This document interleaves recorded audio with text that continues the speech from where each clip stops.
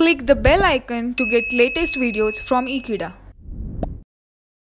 Hey friends, in the previous lecture we have discussed about the occurrence of group 16 elements, as well as we have also discussed about what are group 16 elements. So now in this topic we are going to talk about the trends in physical properties of group 16 elements. So what are those? Let me talk about that in this topic.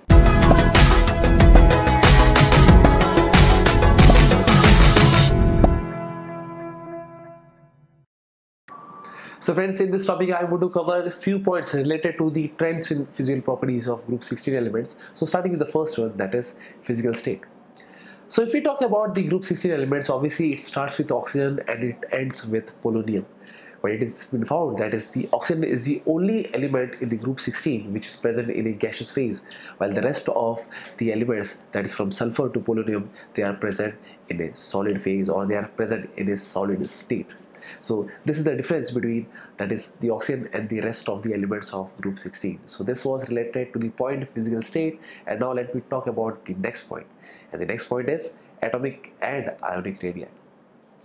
So it is but obvious to understand that is as we move from top to bottom along the group 16 elements, we'll get to know that is oxygen is the first element and polonium is the last element. As well as we also understand that is the atomic number, it rapidly increases. For example, if I talk about oxygen, the oxygen has an atomic number of 8. The atomic number of sulfur is found to be 16.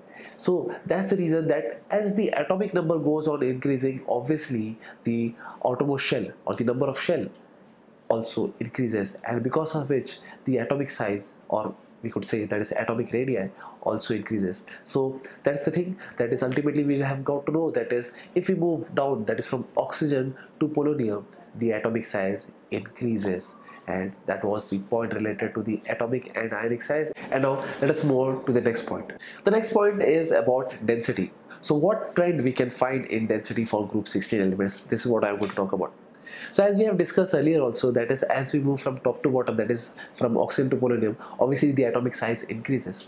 But this atomic size increases with the increase in the electron also. That's the reason the density of these electrons or the density of these elements also increases, because there is not a rapid increase in the size of the atoms when we are relating it with, that is from oxygen to polonium. So obviously there is no rapid increase in the size. In fact, the increase is very much little. That makes the electron to be more densely acquired on the nucleus of those elements, and that's the reason the density increases as you move from top to bottom, that is from oxygen to polonium. So that was a point related to the density.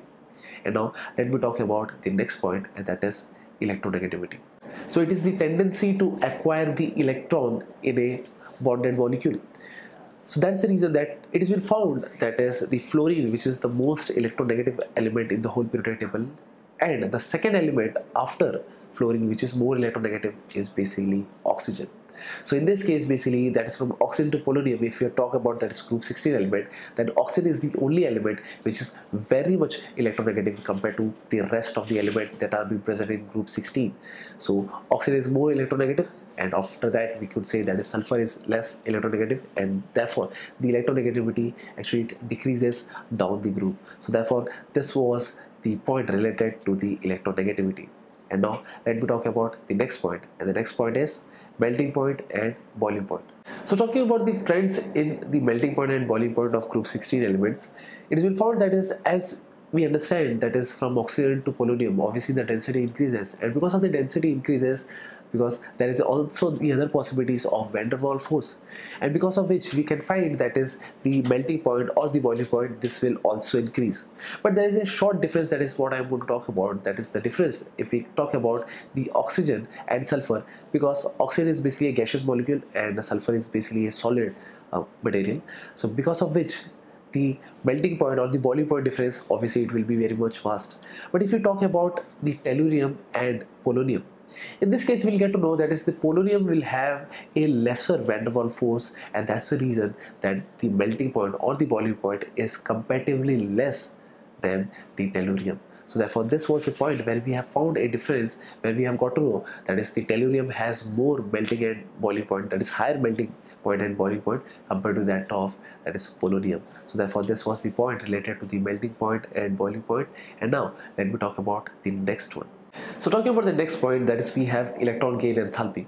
So we already know what is electron gain enthalpy. It is nothing but the energy released when 1 mole of an electron is accepted by an atom.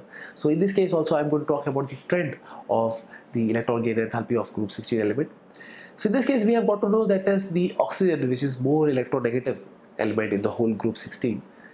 So in that case, basically we can find that is all the electron cloud that are around the smaller oxygen atom, because if we talk about the atomic size, oxygen is the more smaller atom in the whole group 16, or we could say that is it has a lesser atomic size, and because of which, since it is more electronegative also, the electron cloud will surround that nucleus, and that's the reason electron whenever an electron is been accepted, it will try to repel it, and that's the reason the energy will not be released more as we have expected.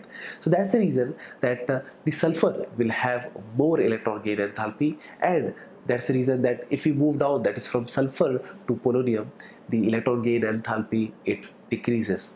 And that's the reason I want to talk about here, that is if you talk about oxygen, so oxygen has basically lesser electron gain enthalpy compared to that of sulfur, and the rest of the thing it will move to, that is polonium.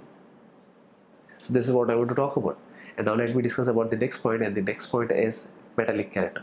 So talking about the point metallic character, we have got to know that oxygen is basically in a gaseous form while sulfur is in a solid form. But this oxygen and this sulfur, they both are basically non-conductors. And talking about the next elements that are basically belonging to group 16, that is selenium and tellurium, so they are basically metalloids. And talking about the last one, that is polonium, polonium is distinctively metallic in nature.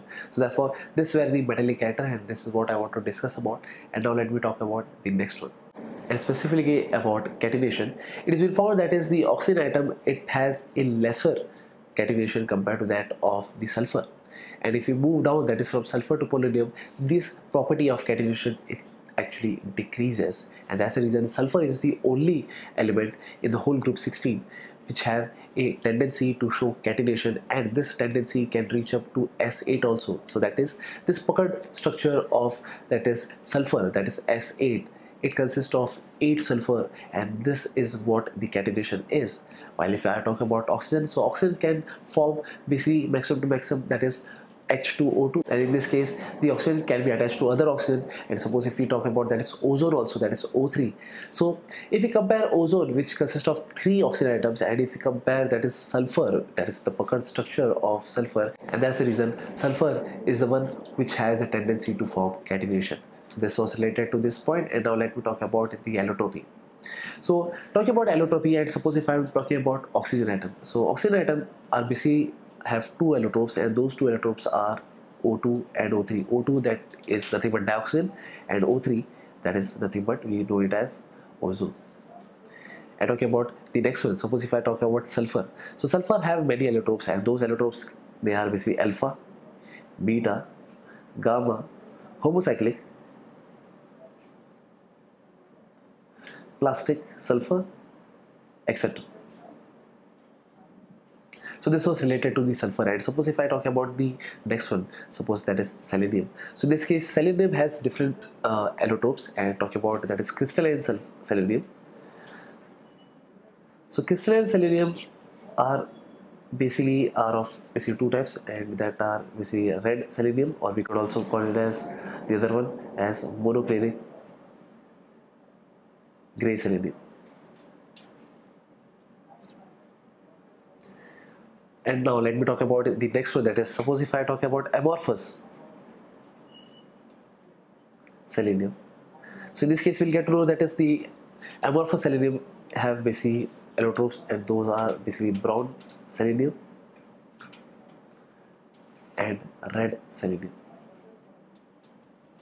So this was related to the selenium, that is we have discussed about oxygen, we have discussed about sulfur, we have discussed about selenium. And now let me talk about the next one, that is tellurium. So talking about tellurium, so tellurium has 2 allotropes, that is non-metallic and metallic tellurium. And talking about polonium, polonium also has 2 allotropes, that is alpha and beta polonium. And in this case alpha polonium and beta polonium, the both are basically metallic in nature.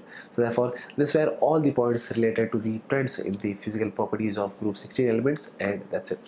So thank you friends for watching this video. I hope you have understood this video very clearly, and I hope I'll see you next time. Till then, don't forget to subscribe to Ekeeda channel. Thank you so much.